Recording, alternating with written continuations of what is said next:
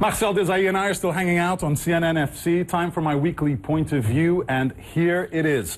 You need a world-class defender to win the Champions League, and so far the one who's impressed me the most is Juventus stopper Leonardo Bonucci. He's a great tackler and header of the ball, in my opinion, but it's his playmaking skills which set him apart. He can do it all and is the ultimate example of the modern defender. Marcel, I picked Leonardo Bonucci ahead of a couple of other big-name stoppers, Mats Hummels of Dortmund and Pep of Real Madrid, two other guys who've played every game so far. You are not impressed by any of them. You're going with someone else. I'm going with Ramos.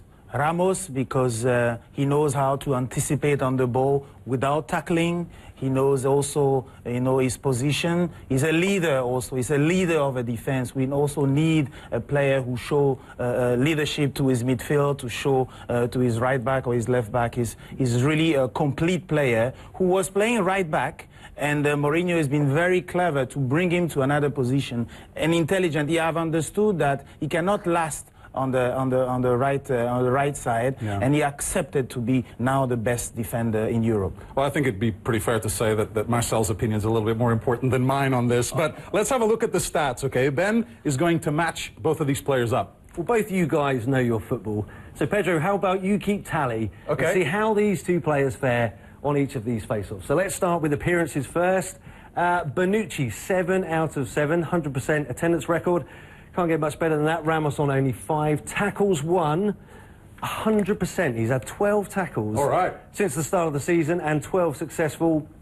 Ramos on 53. I think he had 7 out of 13 there. But he's much better in the air, 13 against 9. All right, so far I'm up 2-1. What else you got? So far 2-1. Let's see if Marcel can bring it back. Passing accuracy, they draw actually, 85% apiece. That's just above the Champions League average, so that's good for both of them. But here's where the difference happens.